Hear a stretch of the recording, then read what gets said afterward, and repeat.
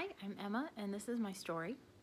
I don't have a super dramatic come to Jesus moment in my story of how I got to know Jesus because I grew up in the church and I was very involved in the church from a really young age. And I don't remember a time in my life whenever I didn't know that Jesus loved me and I didn't know that he had made the ultimate sacrifice for me.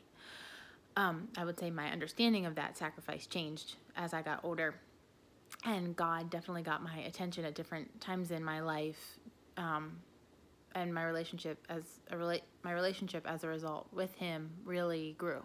The first time was in 5th grade. I would say that was pretty pivotal. My family changed churches so that I could get more involved in a youth program with kids that I knew, and that was pretty significant. That's where I learned about accountability and building relationships in that way. The second time was whenever I was in college, because I did not like college. It wasn't for me. I got my degree, but the college life really just shook me because it was just really hard, and it wasn't a very happy time in my life. I was in a really low and really dark place, and I ended up needing counseling, and I was on medication for a while to help with that. And I believe that those are things that God used to bring me out of that pit, along with the group of people that I had at college in our Christian fellowship group, along with really being intentional in prayer about it. It was a really rough time, but in hindsight, it was a really great time because my relationship with Jesus totally transformed, because I was relying on Him in a whole new way.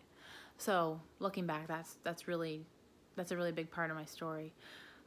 Now I would say that, like in a nutshell, how's my life different because I know Jesus? Well, I'm more compassionate, I think, and relationships and loving people well are really important to me, and I don't know that they would be as important to me if I didn't know the love that Jesus has for me.